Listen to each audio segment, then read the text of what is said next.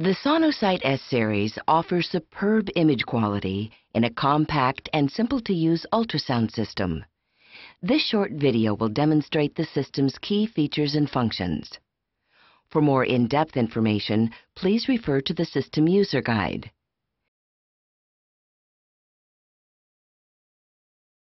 The S Series operates efficiently on either AC or battery power. To install the battery, turn the system upside down. Place the battery into the battery compartment. Push down on the cover until the latch snaps into place. If the battery is being installed for the first time, it will need to be charged.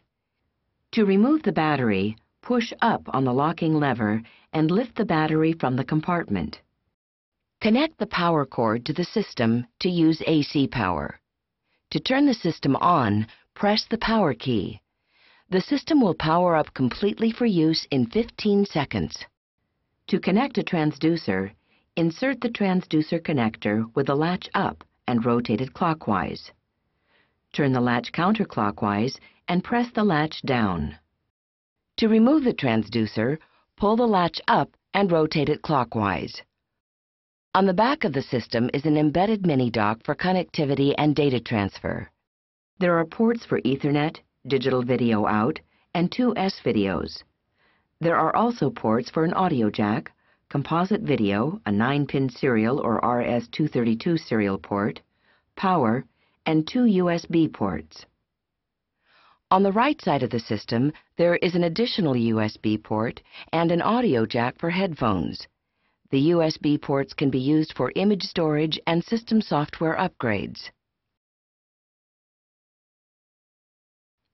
The system control panel is simple to use. Many controls and features are automated to simplify the user interface and minimize the number of keys. The primary controls, or the controls used most often, are located along the bottom edge of the image display screen. The secondary controls are located along the left side of the ultrasound image display. In the lower middle of the control panel is the touchpad, which can be used to select, adjust, and move objects on the screen. The Select key is used to make various choices depending upon the function that is activated. It is used to switch between calipers for measurement, the zoom function, and the text forms.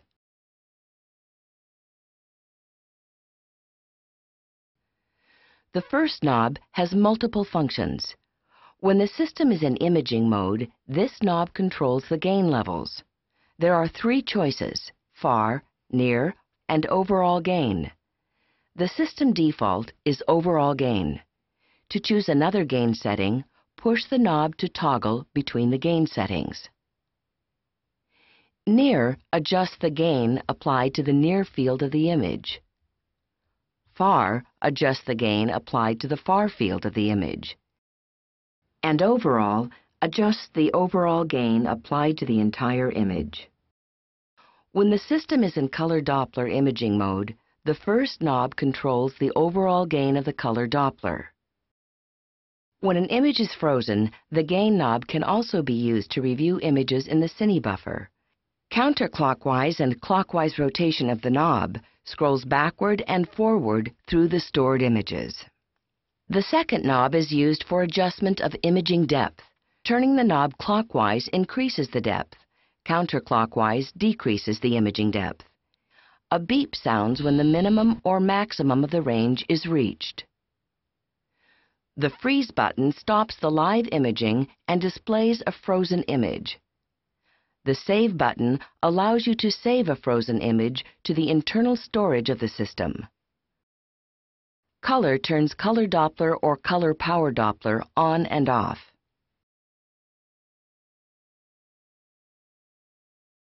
In the secondary controls, page numbers are indicated at the bottom of the screen. Select the page key to activate the next page of controls. On the first page of the secondary controls, the patient key allows exam information to be entered into the system, including patient demographics. This screen is also used to select the exam type, the exam label, and provide data regarding who performed the examination and the institution where it was performed. Information entered here will be displayed on the image display screen. The exam key can be selected during a patient exam to quickly change exam types without having to return to the patient data entry screen. The Exam Types menu lists the exam types that are appropriate for the transducer selected.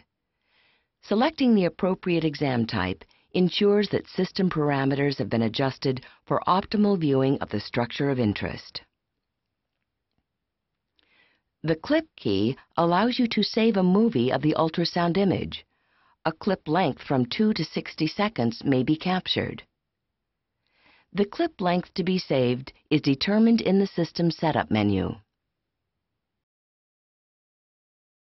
The Sonosite S Series system can automatically adjust the 2D gain levels to the optimal level. Select Auto Gain to activate this feature instead of using the manual gain controls. The second page of the secondary controls includes the biopsy feature, which will depend upon the transducer type. Select Biopsy to display the biopsy guidelines. Select again to turn off. Zoom magnifies the image by a factor of 2. Press once to choose the region of interest. Use the touchpad to position the region of interest box within the image. Press the Zoom key again to magnify the area of interest. Press the Zoom or the 2D key to exit. The Zoom key feature is also available on a frozen image. Press the Zoom key to activate and the touchpad to pan the image to the area of interest. To optimize the image, select 2D optimization settings based on the patient's body habitus. The system will automatically adjust features such as focal zones, transducer frequency, and bandwidth. Res provides the best resolution possible. Gen provides a balance between resolution and penetration. Pen provides the best possible penetration. The image can be displayed in 4 image orientations: upright, down right, down left, up left. Press the orientation key to scroll through the image display choices. Page 3 of the secondary controls contains controls for image display brightness and Sono MB. To change the system screen brightness, select a setting from 1 to 10. Reset will change the setting to the system default level. Sono MB reduces speckle noise in the ultrasound image, improves contrast resolution, and enhances tissue interfaces and boundaries. This feature can be turned on or off, but Sonosite recommends that Sono MB be used routinely for 2D imaging. To return to the first page of controls, select the 2D imaging key at the far right of the primary controls. When the ultrasound image is frozen, there are several features available to optimize the image. The image can be zoomed to clearly identify a structure of interest, or other frames may be selected by scrolling through the cine buffer. Once the image is optimized, structures can be measured by selecting calipers. The generic caliper button activates up to 8 sets of calipers on the screen. From this menu, area measurements may also be selected. Select Save to send the desired images to the internal storage of the system.